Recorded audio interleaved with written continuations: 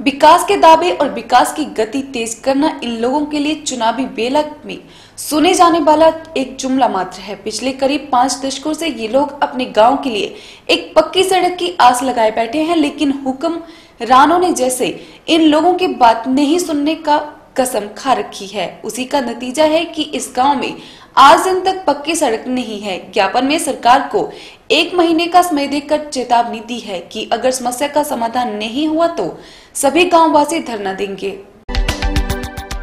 विकास के दावे और विकास की गति तेज करना इन लोगों के लिए चुनावी बेला में सुना जाने वाला एक जुमला पत्र है। पिछले करीब 5 दशकों से ये लोग अपने गांव के लिए एक पक्की सड़क की आस लगाए बैठे हैं, लेकिन हुक्मरानों ने जैसे इन लोगों की बात नहीं सुनने की कसम खा रखी है। उसी का नतीजा ये है कि इस गांव में आज दिन तक पक्की सड़क नहीं है। करीब 2.5 किलोमीटर की सड़क बन जाए तो इस गांव की तकदीर बदल जाए, लेकिन यहाँ के सियासतदान लोगों से सिर्फ मिन्नतें करवाकर उनका मजाक ही उड़ाते आए हैं। फतेहपुर विधानसभा क्षेत्र के आखिरी छोर पर मंड क्षेत्र के रियाली पंचायत की गांव बेली जट्टा की, जहां करीब तकरीबन 40 परिवार बिना सड़क सुविधा के अपना गुजर बसर कर रहे हैं। ज्ञापन में सरकार को 1 महीने का समय देकर चेतावनी दी गई है।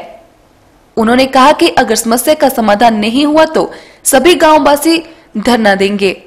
वहीं नायब तहसीलदार सुशील कुमार ने बताया कि उन्हें ज्ञापन मिला है, जिसे वे आगे भेज रहे हैं। जो मैं आज ज्ञापन माननीय मुख्यमंत्री जी को जहाँ से दे रहा हूँ, जे मेरे ही फतेहपुर विधानसभा के क्षेत्र के अधीन एक गांव आता है बेली जट्टा, जो मंड क्षेत्र है और जिसकी हमेशा ही पिछले 40 सालों से अनदेखी की गई।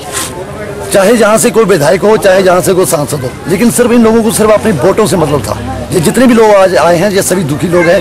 मैंने पिछले दिनों वहाँ पे एक दौरा किया था और उस दौरे में मैंने ये बात पाई कि वहाँ पे सड़क सुविधा से जो लोग बिल्कुल वंचित हैं। और जहाँ तक इनको स्वास्थ्य सुविधा की बात की जाए तो वहाँ पे ना कोई ऐसी हॉस्पिटल है, ना कोई ऐसी स्वास्थ्य सुविधा से जुड़ी हुई बात नजर आ रही है। आज ये सभी लोग मेरे साथ आए हुए हैं और आज हम माननीय मुख्यमंत्री जी को जो नायब तहसीलदार के माध्यम से ये ज्ञापन भेज रहे हैं। ये जो रमेश कुमारी प्रदेश अध्यक्ष शिवसेना ने जो मुझे ज्ञापन दिया है, मैं मुख्यमंत्री महोदय को आज ही भेज दूंगा।